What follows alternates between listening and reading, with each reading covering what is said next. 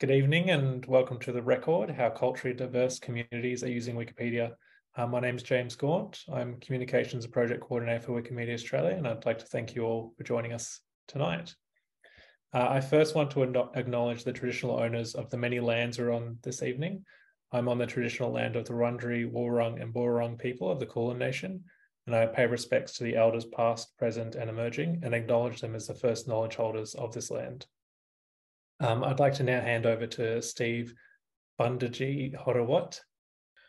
Word Aranda greetings. I'm a Lardle man from Gunana Mornington Island, and I just want to pay respects to the lands of the Aranda peoples, Aranda nations that I'm residing on and work in Central Australia, and also the neighbouring Warlpiri, Luritja, and Anangu Pitjantjatjara peoples from central regions.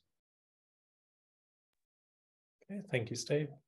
If you'd like to acknowledge the name of the country you're zooming in from, please feel free to share it in the chat. We also acknowledge any First Nations people joining us on this call this evening. So welcome to everyone who's been coming in the meantime. The presentations tonight are being recorded and will be made available on YouTube over the next week. We invite you to leave your camera on so our presenters can see your faces, but you're welcome to have them off too. Microphones have been disabled, but the chat is open. During the presentations, we invite you to share your questions in the chat, and at the end, we'll gather them together to share with our presenters. We hope time will allow for every question to be answered, but this may not be possible.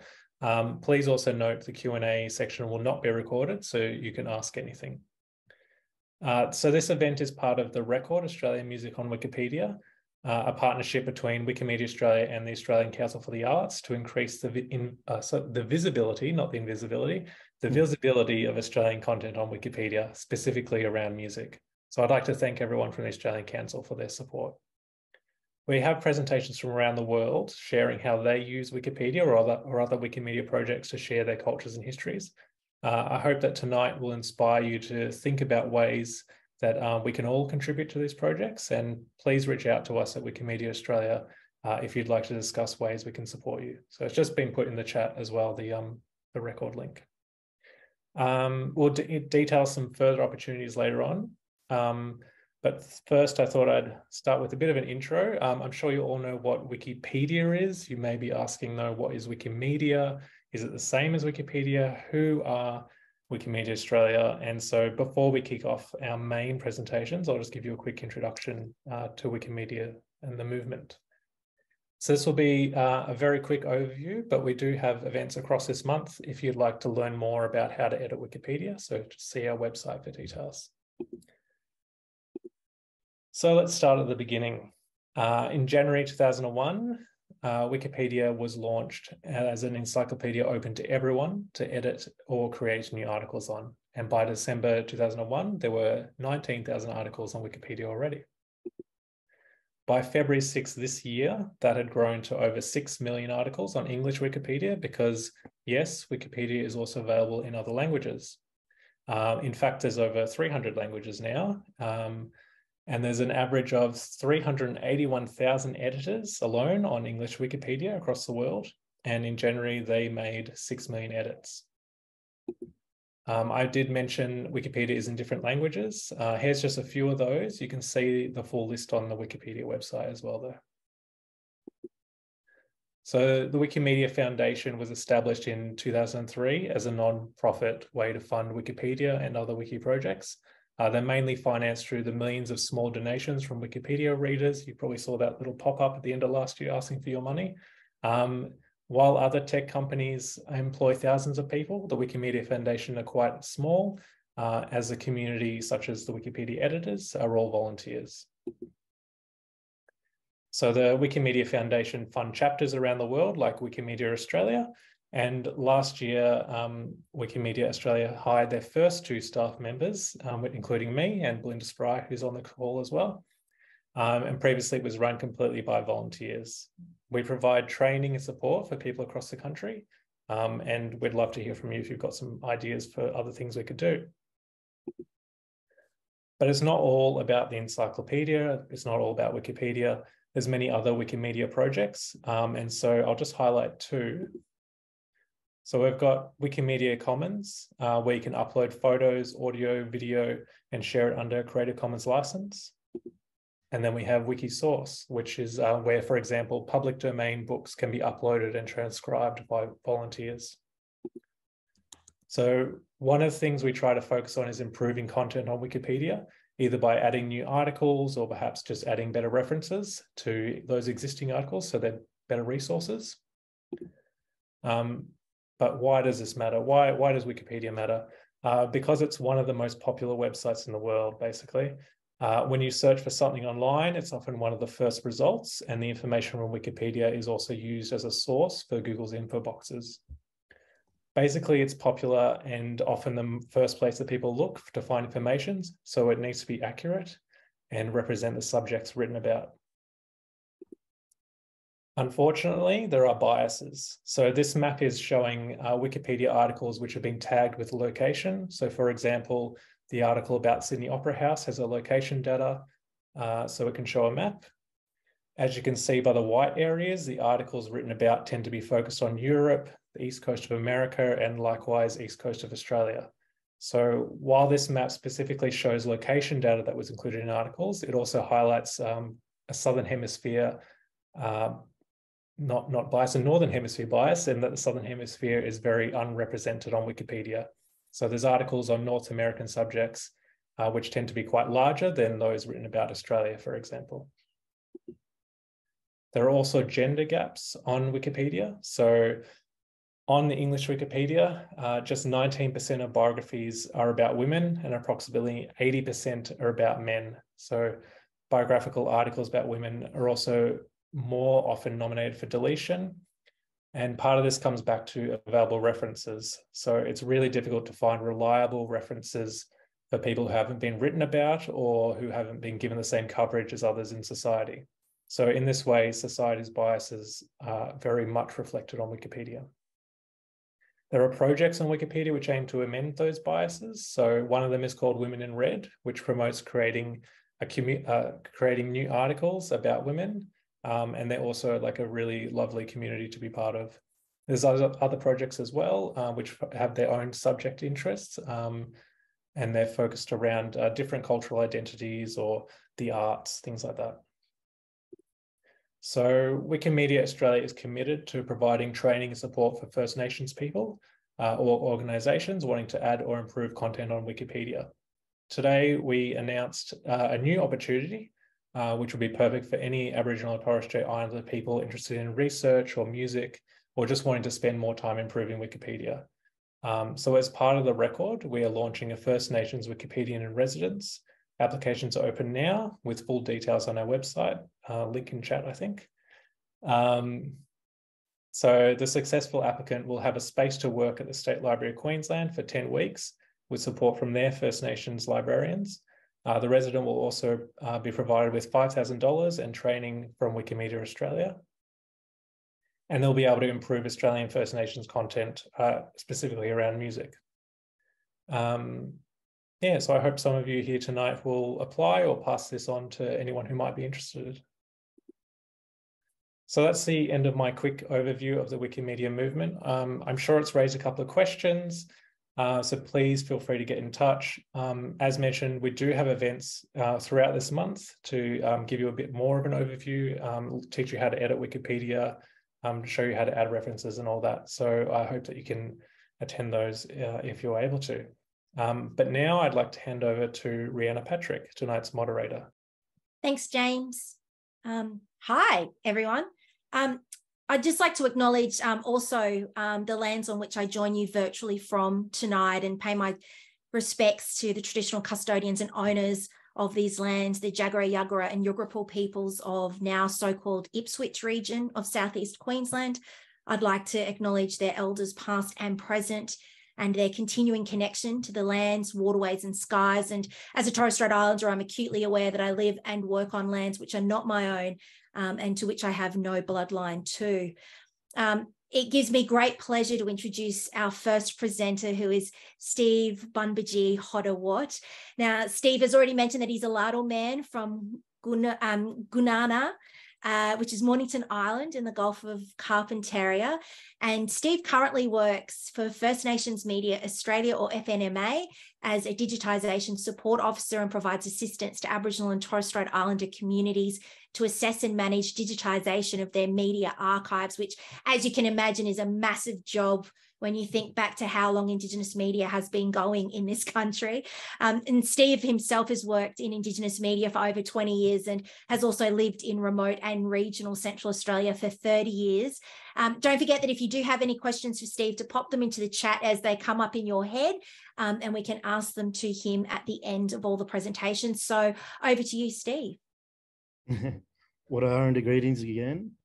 Yeah, thanks for the intro, and thanks for joining us. I'll try to keep it pretty casual and just go through, I guess, as Rhianna said, the mountain of work that we're trying to get going towards digitizing some of the analog archives. As Rhianna said, I'm been with First Nations Media. It used to be IRCA, the Indigenous Remote Communications Authority, which only serviced remote community media organizations in Australia up until, oh geez, I'm testing myself now, about 2012, which then became First Nations Media, which took in also metropolitan and regional areas as well. So taking in our national Indigenous television service, as well as print media, Koori Mail, which is pretty much the national Aboriginal newspaper here in Australia. So yeah, I've been with FNMA doing the digitization coordinators role, since September 2021. And yeah, we've just had some funding confirmed at our last national conference in October, late October. Yeah, we've got some money from the dark side. Rio Tinto has come to the party.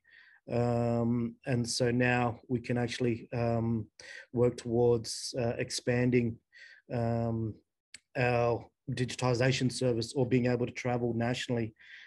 Before, we only had ABA funding, very specific NT-based funding, where we couldn't travel outside of the territory to provide our services. But now we're going to go national. Sorry, I'm getting ahead of myself.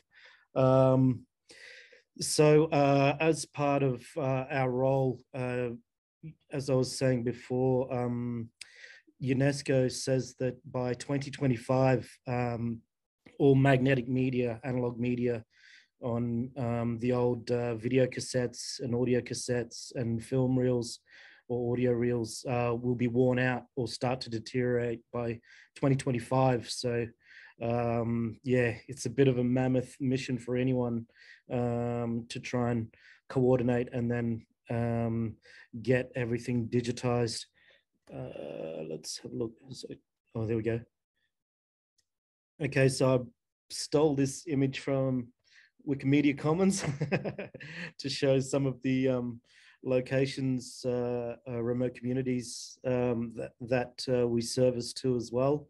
As you can see in the center there is where we're pretty much based in Mbandwa, Alice Springs. And yeah, so you can see they're trying to get out, only a team of 3 of us at the moment trying to get out to cover all these places.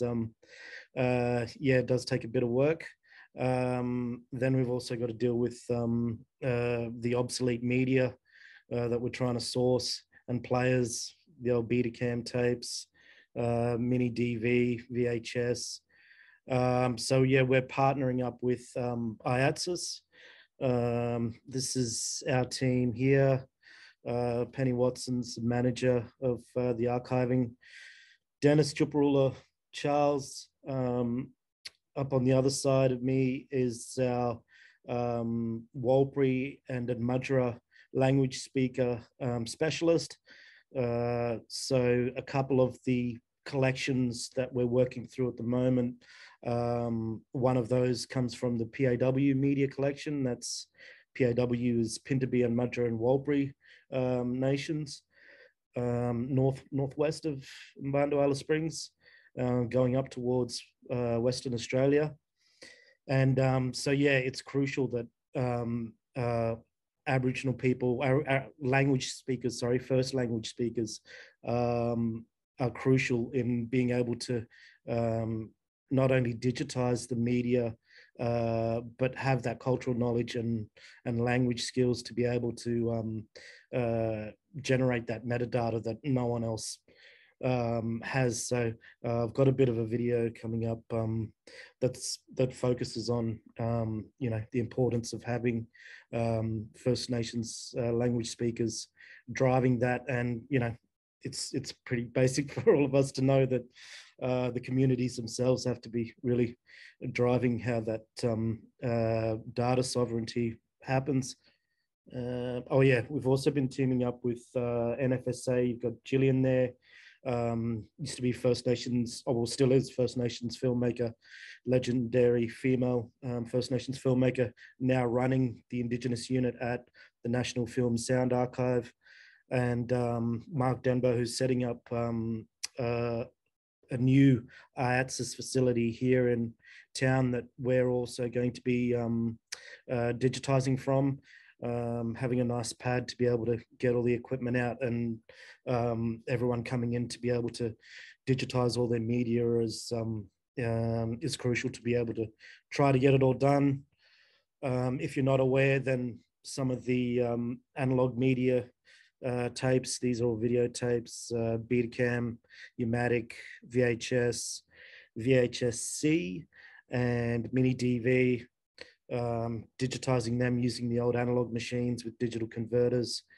And then what I guess we're alluding to here is something that isn't as much of a priority for us at the moment, trying to get everything digitized, but obviously communities, the importance is being able to access that media once it is digitized. So yeah, I guess accessing is an issue and priority for the peoples. It's on our terms of thinking, it's you're not going to have anything to access if you don't get it digitized. But then for them, it's, well, if it's digitized, how are we going to get our hands on it?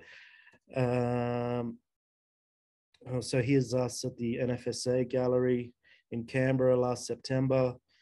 And I think here's a little cartoon one of our Indigimob teammates did up.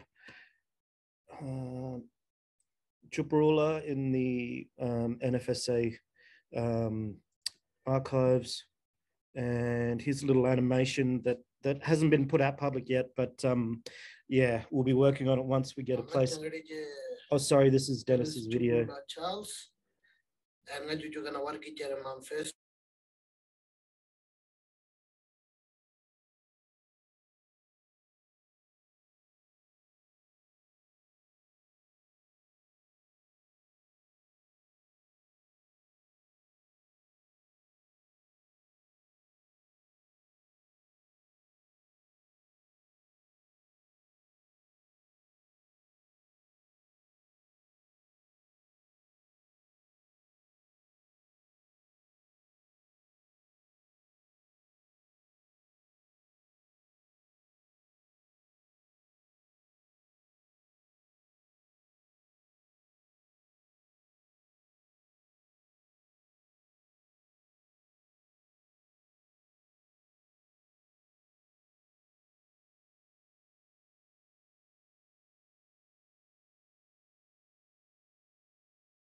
Video cassette, ya mini TV,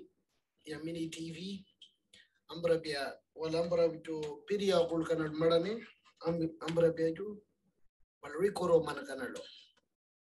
Iran Japo. Why do Yapa have to try to get the tapes off or onto computer? You ambu jo anga say pinalo madani.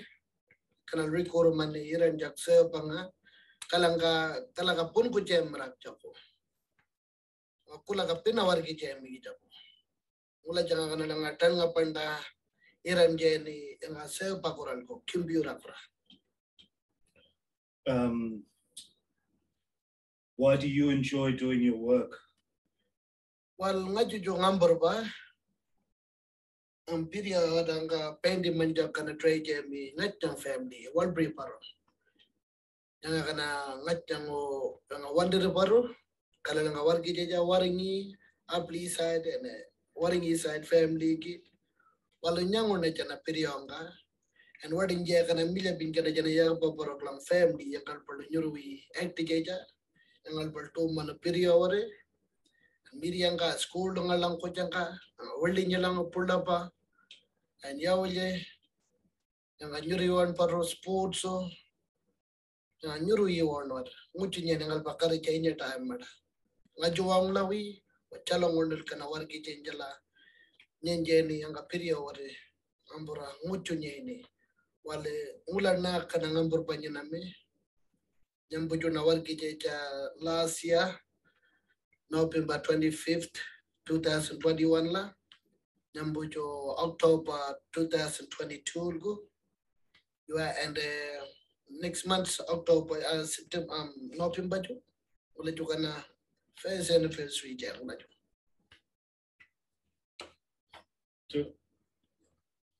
True. So we presented the video at First Languages Youth Forum just before our national First Nations media conference called Converge that we had last November, I think you said. But yeah, I think it just proves how crucial it is that the Yapa Aboriginal people really drive the digitizing and links back to that data sovereignty as well. Do I need to share this one? Yeah. How do I get to the next one? Second ago. It's not letting me out now. Oh, here we go. Yeah, as I said, so here's me taking some of the old media tapes back to PAW Media in Yuendamu. Here's our setup. We had some of the old analog media players.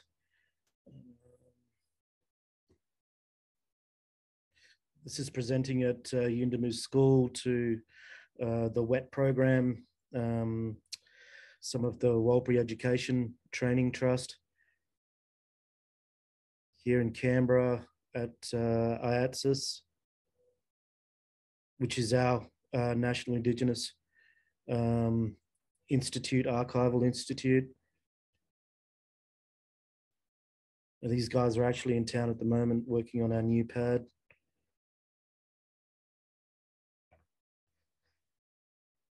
Probably haven't got that much more to add at the moment. Happy to bounce back if anyone wants to add anything else in. I just wanted to make the point too that someone raised on Twitter a while ago now, when we talk about being on country, for me personally, I think that links back to our homelands where we're from. But someone pointed out on Twitter that who actually also works in similar spaces as well with libraries and archives. I mean, I don't consider myself, I come from more the media side. So it's been interesting trying to realize some of the archiving and cataloging world and all the metadata and how crucial some of that stuff is. But this person really pointed out that, we're always on country.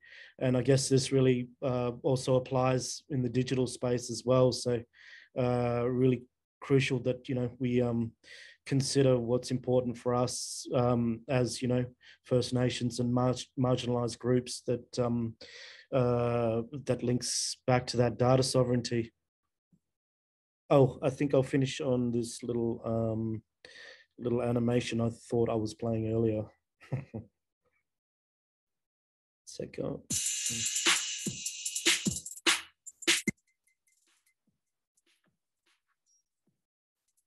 Wow, time to sort out all these old tapes in the storeroom. Can't even think who to call. Or maybe I'll go online and have a look. Ghostbusters. See what I can find. Here we go. First Nations Media Archive. I'll give them a call. Hi, what can I do with these old tapes? We need to get those old stories off them tapes and onto a computer because the tapes will be no good soon. That was easy. I'll just go grab a box of tapes to check. It'll be good to get them sorted out. We need to get these ready for digitising and we need to do it in the right way too. Let's go and take a look together. If your storeroom looks like this, and you've got old tapes with important stories that you want to keep, give the First Nations Media Archiving team a call or email archiving@firstnationsmedia.org.au or call 0889 526465. Wait till it's set up. Oh. Hi, I'm Steve. Hi, I'm Penny. Hi, I'm Dennis. We're the archiving team. Get in touch to talk more about your old tapes. Jeez, I love that old 70s music or something. Sorry, all right, that's it. I'll finish on that note. Thank you so much, Steve. Yeah, I did like the P-Funk towards the end. Wonderful animation and just a great idea. And thank you so much for filling us in on, I guess, the amount of work that you have ahead of you and that timeline that's really ticking down, and knowing that a lot of those important conversations, those important songs, important language pieces, a lot of them are still sitting on magnetic tape in some way, shape or form, whether that's reel to reel or as you showed there, videos. And I guess I just had one question because I just want to be sneaky and sneak one in and ask you, Steve, but I mean, in the time that you've been doing this, what have you discovered when you've been going around of just some of that footage that you get the privilege of seeing, and what are some of those things that you've discovered that some of our Indigenous media organisations have in this country in their archives? Yeah, I guess, obviously being culturally sensitive to start with is a priority for us. And like we say, we're just the conduits in a way to be able to get the digitizing done. We don't retain any of the copyright. Everything we get goes back to the communities. It's almost like, we've got the kitchen, we've got the specialized ovens. You just bring the ingredients and, we bake the cakes and give them back. It's up to you to slice them up and divvy them out however you want. But yeah, I mean, I guess it's pretty amazing. And too, we're getting it pretty much from these REMOs, the remote Indigenous media organizations who already knew this was coming or knew to have these archives ready and in place. So, have the compactus in the middle of the scrub somewhere out in the bush, already in a climate controlled room. So they had that ready, and most of the stuff we're seeing at the moment so far, I mean, these are the other cultural considerations as well, is on the restricted content, and then how we go about trying to make sure that that's digitized in culturally appropriate processes as well. But you're getting like Country Road in Walbury. There was a great video. We were asked to digitize the pneumatic tape, so you can tell pretty much the age of the tape by what format it was filmed or recorded on. So the pneumatic tape goes back to late 70s, early 80s. There was a great tape we digitized that had the old ladies down in northern South Australia, the Anangu, Pitjantjatjara, Yunkajara lands, where they're rounding up all this what do you call it, shrub seeds, getting all of these shrubs and then going through this whole process of shaking them out, and it's all happening, no kitchens, no mats, really just on hard red earth, just grinding out these seeds, and then the process of, slowly pounding it down, grinding these seeds down, and then this what seems like taking forever, and then the end product was just like this tiny little pikelet shaped flat damper that all the chichis, all the kids are sitting around waiting to have this tiny little piece of. And it was just sort of, it made you realize, how hard people actually work to get that good bush tucker. And I bet it would have tasted beautiful, but it was just like this tiny little bit for that amount of work. It was like, yeah. I love it. A bit jealous of your job, Steve, but thank you so much. And I'm seeing questions start to come in, but if you do have a question for Steve on anything that he talked about or anything you wish to know, particularly about Indigenous media, put it in the chat box, and we'll definitely ask that at the end of all the presentations. It is with great pleasure, and I'm so glad, because I know what the time difference is right now in Aotearoa, New Zealand. So thank you, Sophia, for being here. But our next presenter is Sophia Amore Coghini, and Sophia is a Niuean, Tahitian, Maori, Italian, and Hungarian woman who has worked on projects to increase Wikipedia editing knowledge about Pacific Island artists in Aotearoa, New Zealand. And don't forget, if you have a question for Sophia during her presentation, just put it in the chat and we'll ask it for her after all the presentations. But over to you, Sophia. Oh, thank you so much, Rhianna. That was awesome. So, ko ne ko Sophia Amore sia le tuhi le lifa kukini. Ne whakahingoa he tau matua tupuna whiwhini ha kumai Tahiti niue. Mo Amore he mai he matua tupuna whiwhini mai Italian Hungarian. Whakaoe ke he atua he langi. Acknowledging the land that I'm on, thanks to my giving thanks to my Te Reo Māori and Pasifika ancestors who watch over us tonight, and the traditional custodians of the Southeast Queensland, the Jagla, the Yaga, and Yokofo people. Warm Moana greetings to you all. Okay, so big thanks to Rhianna Patrick for your introduction, and to James and Belinda for this privilege to speak alongside Steve Bunbadgee, Hodder, and Olaniyan Olushola Ishola. So my name is Sophia Amore. I know it's very long. I'm a New Zealand born. My mother is Niuean, Tahitian, and my father is Māori, Italian, and Hungarian. I call it the fruit salad mix. I'm here to talk to you about my participation in the Pasifika Aotearoa WikiProject, started by the fabulous Lisa Moore. So I'm just going to change the slide now. Cool. A little bit about myself. I'm from Wellington. I reside in a small suburban area called Cannons Creek. It's small but large community, mainly populated by Pasifika people. Despite the smallness, there is 13 churches, 8 schools, and 1 college. Yes,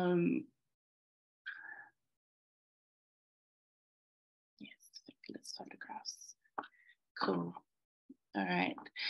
This slide here shows you only a part of my family that are in Cannons Creek. The rest I couldn't fit on the page. As you can see, I come from a large family, so there's never a dull moment. I grew up with my maternal grandfather that taught us grandkids practical life skills. So by the age of 6, all grandkids could catch a fish 4 different ways. With a reel and rod, line and an old stick, mussels, corned beef, potatoes, and whatever leftovers we had in the fridge. I come from humble beginnings that brought up the practice of anga whakaniue, which is the new way of life. Sorry. Here we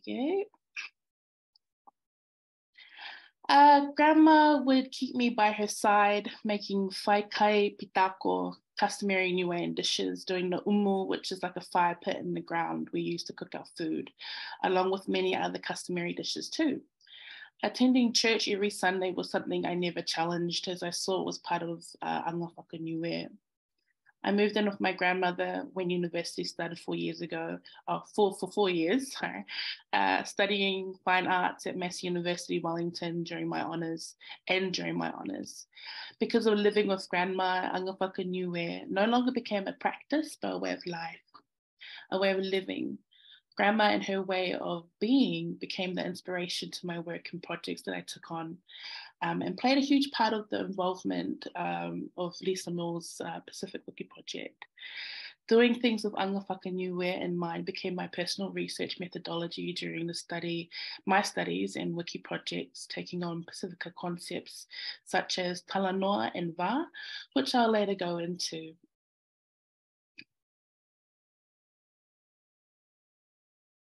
Some nice photos there.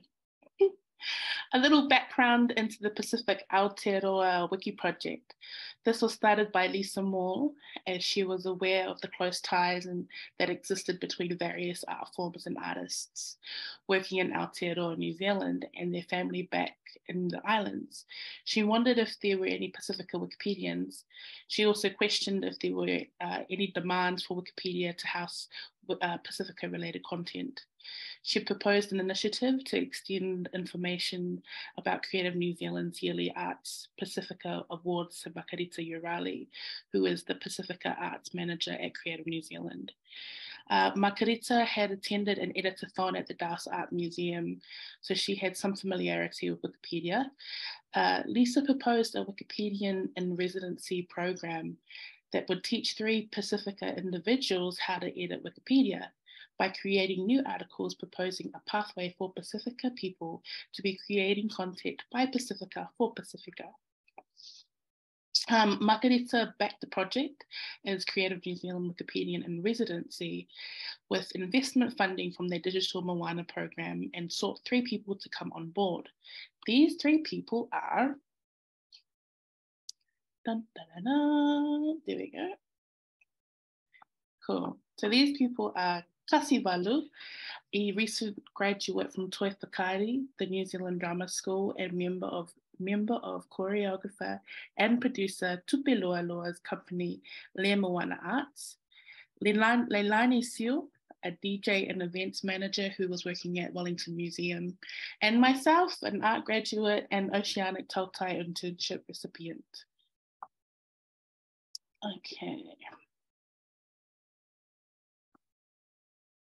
The goals of this project were to increase accessible content about Pasifika artists through Wikipedia, Wikimedia Commons, and Wikidata, to introduce Wikipedia skills to Pasifika artists, writers, and researchers. Oh my goodness, sorry.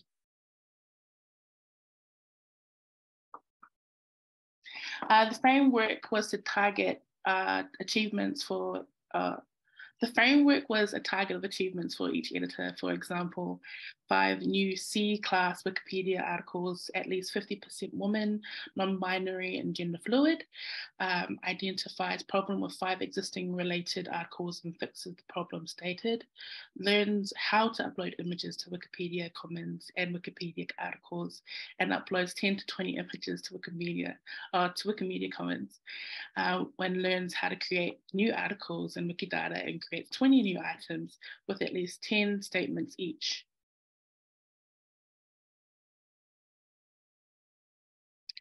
I think it's important for me to note also that this project was paid. They paid us for our editing and our learning. This fast-tracked interest and commitment to the project and removed barriers such as paying for living expenses.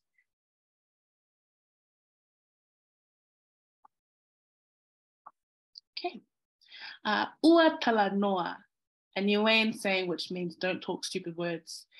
I would hear this saying now and then around the house. I used to giggle at this. With deeper context and analysis and asking my grandmother what this actually meant, she said, it's a lesson in knowing how words can be wielded, how text can change in an instant and can be misconstrued.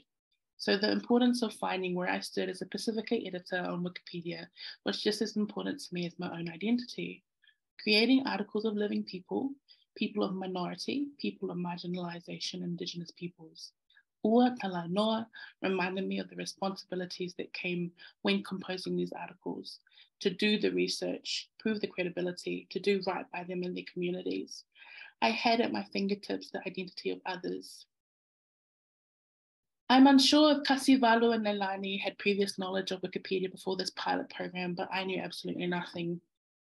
Editing on Wikipedia was complete jargon, not to mention throughout university, it was completely drilled into us that Wikipedia was not a reliable source to quote from. After a few hilarious breakdowns, a few Zoom calls with Lisa and others, I settled down, but often became overwhelmed at just how big the gaps were in regards to Pasifika people, but also their customs that is not yet on Wikipedia. Many red links appeared and my to-do list became longer and longer. I'm still trying to complete it to this day, but it seems to have added more since then. Lisa knows about the many conversations I have with my family, one being about my grandmother and the concept of notability, something at the time that I just learned myself. So grandma had given me a list of Niuean artists, people back in her time of the 1940s. She proceeds to tell me the narrative of these artists, stating where they were born, what they accomplished for the community, and what effect it had on Niue of today. I got so excited until I clicked and I was like, geez, man, I hope they got notability. My following questions were, what exhibitions did they hold, Grandma? What awards did they win, or what were they a part of? I could feel her tense up, asking me why I would ask those questions. Yes, they are notable, she's quickly said. Notable to me, your aunties, your family's family, and your family's family. We're talking about our people from Niue, my people, the people I grew up with. Is that not notable enough? I agreed. I created drafts in honor of them, not yet uploaded to Wikipedia. I'm not sure what's worse, creating a Wikipedia page in honor of them and it being taken down due to the lack of notability from lack of online sources, or not making one at all. In this instance, my grandmother had so much information to offer. It was unfortunate that there were a lack of web pages to support her and her knowledge that she has. Niue, along with other Pasifika, our histories are passed down through word of mouth, oral tradition, as opposed to written tradition. Wikipedia caters to the written tradition, not necessarily the oral. This made it hard when we try to capture information, but then realize the credibility was not there. This was often seen in the articles created. This project helped recognize the difference in how Pasifika artists represent themselves. It's not just them that they will make reference to. It's to their whānau, family. It's references to their tepuna, their community, their whakapapa, genealogy. They are bringing their whole positionality to the space. So making sure that Wikipedia catered to this was important for myself to capture, because there was my reason and my motivation. Pasi, Leilani, and myself noticed certain repetitive waves that were going on. Either there's not enough different information on our artists, so the articles became rather monotone, robotic, cut and paste. No matter how many times you try to rewrite it, did not cater to their whakapapa, genealogy, to their whenua, their land, whānau, family, and the positionality. The positionality that they brought was then gone. The information that is sourced is repetitive. Both of these things did not equal an article that we were happy with. It equaled an article that did not recognize Pasifika artists and their positionality as a whole. This was challenging. This also meant that we had to forget about the set goals in the project and focus on the artists and work with them. We all expressed and felt that time pressure made us look at the development of an article as data. It was just about getting something out there, forgetting that they are human. Time took their narrative away, and if we weren't careful enough, as soon as we felt this coming on, it was natural to choose the artist first. Luckily, Lisa understood. For us, fostering the relationship is more important. This is where Anga Whakaniue helped me remember the usage of Pasifika concepts, such as Samoan Tongan concept called talanoa. Talanoa means to hold face-to-face conversations. It involves fostering connections by establishing secure environments where we value diversity and welcome change that have a purpose.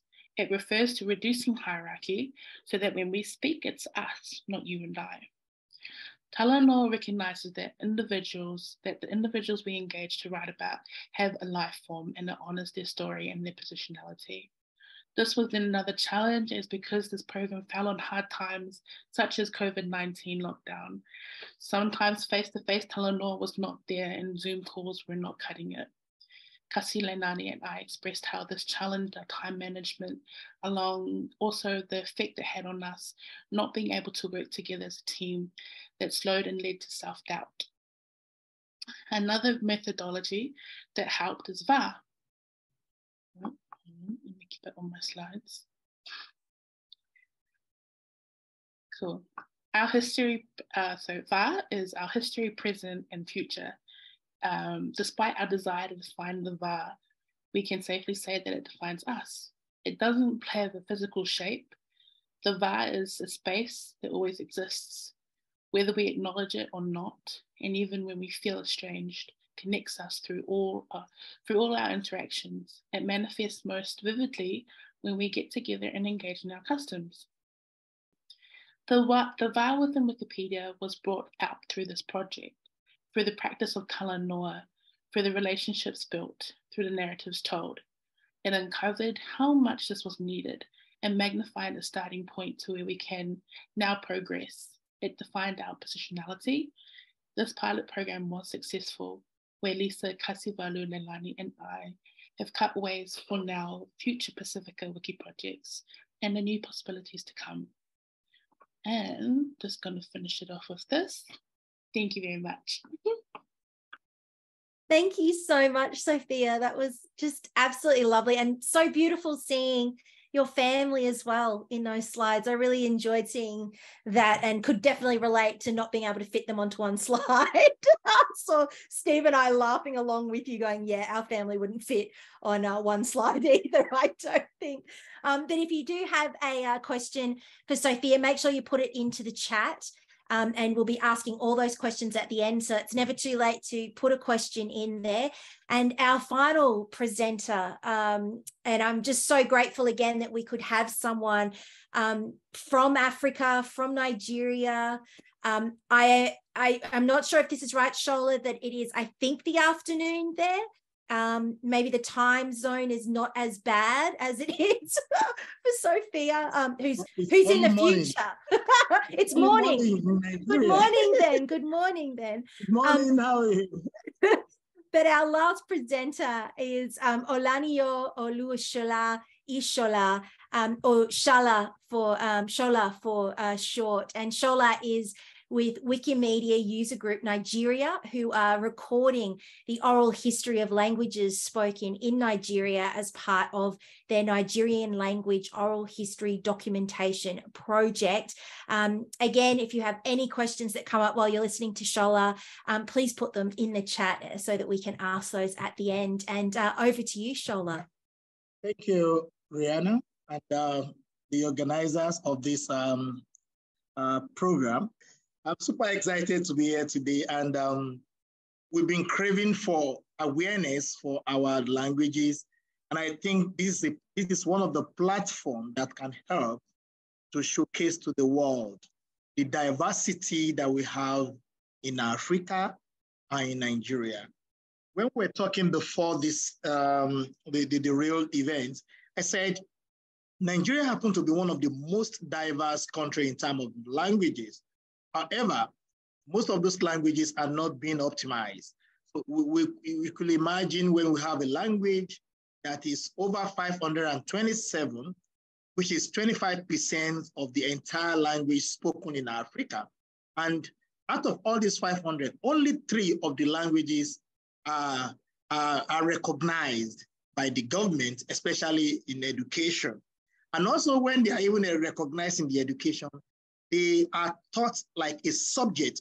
We don't use them as a means of teaching. So it's a big problem. So people are being taught in the language that they don't know. People are being taught in official language. And we find there are challenges in learning from languages that are not your mother tongue. So this is one of the reasons why we are into this project. I'm going to start with a video to showcase something about the language. I hope it's going to work. Let me try. Èdè Yorùbá ni, ṣùgbọ́n ẹ mọ̀ pé èdè Yorùbá pọ̀.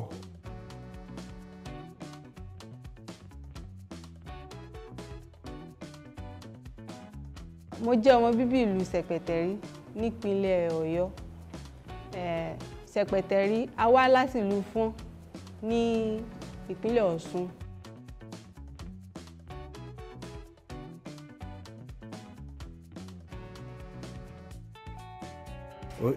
Èdè Òkèrè àti ti Adó ó súnmọ́ra dáadáa. So bẹ́ẹ̀ náà lùsì bẹ́ẹ̀ lóyìn ìlú kan súnmọ́ Adó hàn ní bí Adó náà ti ń sọ̀rọ̀. Gbogbo ran lédè ọmọ Èkìtì ìwà kan náà nínú ran.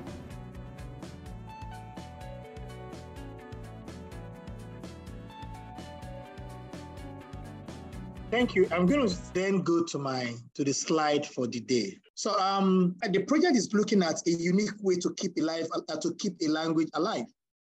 So what is the project all about? So there are three key components of the project. And the project is supported by the Wikimedia Foundation. As earlier said, there are over 500 languages in Nigeria, which represent 25% of the entire language in Africa. Our key objective is to produce an audiovisual of the 500 language in such a way that they can be used to enrich Wikipedia project with free licensed content to support research and education purposes. Then the team comprises of language experts, archivers, and the likes. So these are the three major components the three key areas that we set up to keep the project running. So the main aspect, why do we embark on the project? As earlier mentioned, a country with over 25% language spoken in the entire Africa, 8 out of 10 of these languages are threatened with extinction. Only 3 of these over 500 languages are recognized by the government in education. So it's like the other language do not exist. And also, quite a number of these languages, you can't find their speakers. So it is also part of the major problems that we envisage and that we intend to solve. Aside from that, English is the official language in Nigeria. And basically it is used for business transactions. And this also tap into the challenges facing indigenous language, because any other language that is not official, others are not recognized. So majority of the speakers of these languages channel more of their knowledge, more of their energy in learning the official language to the detriment of the indigenous language, because that is the language of survival. English is the language of survival. Since it's the language of business, it is what everyone is looking at. No, what did we do?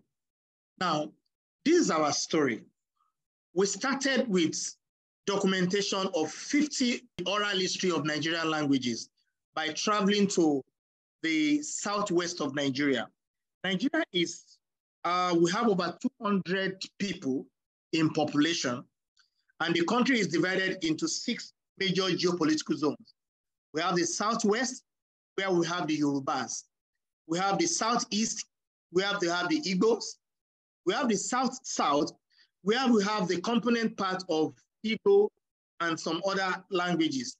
And we have the north, where we have the northerners, where Hausa is actually spoken.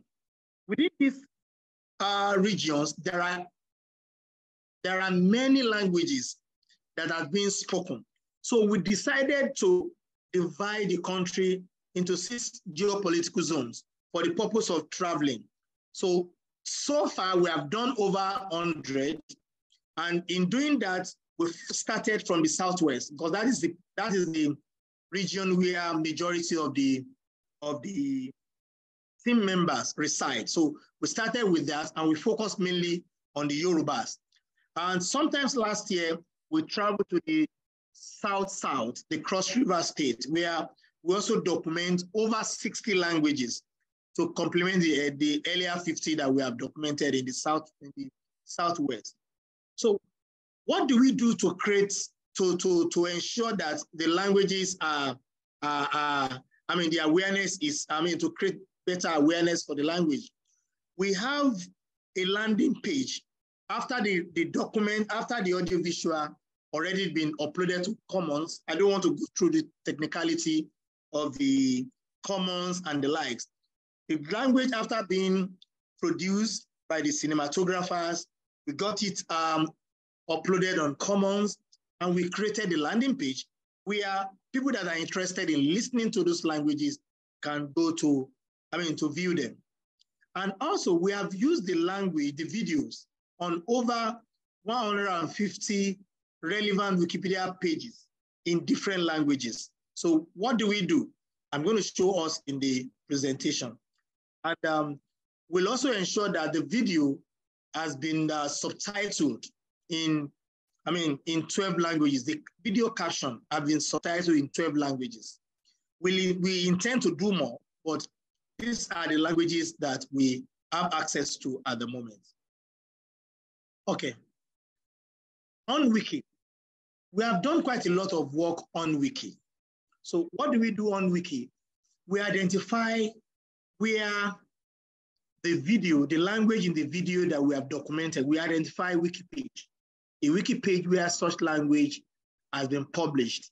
Then we make use of the video. If you see the screen, my screen, this video is about Ibadan language, and we have a page for Ibadan on Wikipedia. So we inserted the video on this page. So when you read about Ibadan, you can as well listen to someone using the indigenous language of Ibadan to talk about the story about the Ibadan. So we have used this in over 150 wiki pages of different languages. And the project also helped in bringing together volunteers to help in contributing to creating new articles about language where we have their videos, but does not have a Wikipedia page. So we ensure that volunteers identify those languages. We create such a Wikipedia page, and we also ensure that that page is translated into other languages aside from English, and then we use the corresponding videos on each of them. So this is the gallery that I mentioned earlier. The gallery is like a one-stop gap where you could see the over 100 languages. Some are subtitled in English, some are not subtitled. So you could click on them and listen to them. Then another thing we do is, I think we also ensure that on weekly basis, these videos are showcased on our social media handles. Because one of the core objectives is, even after we might have produced the video, we want to ensure that there is awareness. Because even the speaker of some of this language don't even know that they exist. There was an example of someone in the US that called. He is aware that he speaks this language, he's from this particular language, area, but he does not know, he hasn't heard the language. Through this project, he was able to listen to the language, and then he came to us. And this is an example of what we want to achieve. We intend to publish this video across the globe. So the speakers of this video that probably are not domiciling in Nigeria or to domicile anywhere else can listen to them and can also help in supporting the promotion of the language. Okay, now another thing we have been doing is, I and my team, we've been donating these videos to institutions, especially educational institutions. We have donated over all the languages to at least 3 core universities in Nigeria to support researches in those languages and also another related relevant purposes. So it has been the feedback from this has been quite encouraging, because many of these institutions are looking for funding to do something similar, but we have done it and we are providing it. We need a platform where the video could reach more people. Then I would believe with this collaboration, many of these institutions have even helped to push. We're also looking at talking to mission-aligned organizations like Nigeria, like embassies in Nigeria. We are looking at how to partner with embassies to donate the video to them so that they can also help to push it to their people, to learn about the history of our languages. So that is all we have been doing. I want to thank you all for listening. And if you have any questions, I'm here to answer. Thank you.